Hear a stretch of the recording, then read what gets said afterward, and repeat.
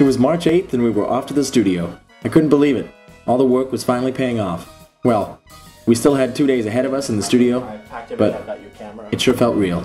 Dude, we're in the car, going to the studio. Dude. Woo! Yeah. Very excited. I'm sleepy. Brian's sleepy. I am sleepy. Yeah, but that doesn't matter. Adrenaline is going to kick in shortly. So we're going to start with drums at 10:30, and then guitar, drums, and then the rest. Brian is lost. Are we lost? All right, we're here.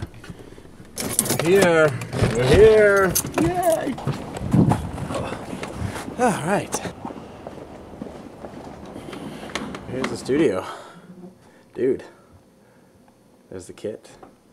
So we're here, and it's 10 o'clock, and we're gonna get ourselves sorted out to start recording. You know, it was pretty surreal stepping into the studio and seeing gold records hanging on the wall. It was owned by Rich Dodson. You might know him from the Stampeders, 1970s group. We knew we were in good hands, and we knew we had our work cut out for us. What a rush. Our drummer arrived at 10 and started setting up for the session. The plan was to have him lay down the drum track over top of the scratch track, which was already set up in the system.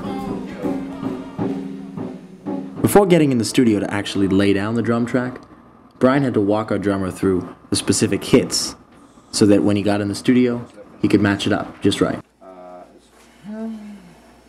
Chorus is the same. Yeah, so that same thing.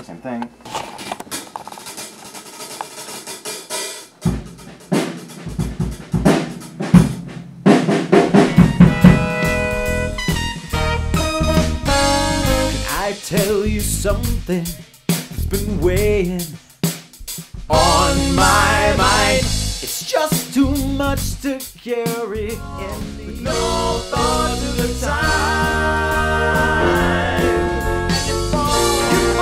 You fall whenever you need somebody. Well, that was the recording process in fast forward. Believe me, it was 18 hours and 2 long days in the studio. What you probably didn't notice is Brian and I laying down our vocal tracks and the brass hard at work. You'll have to tune in next time to see more. Thanks for watching.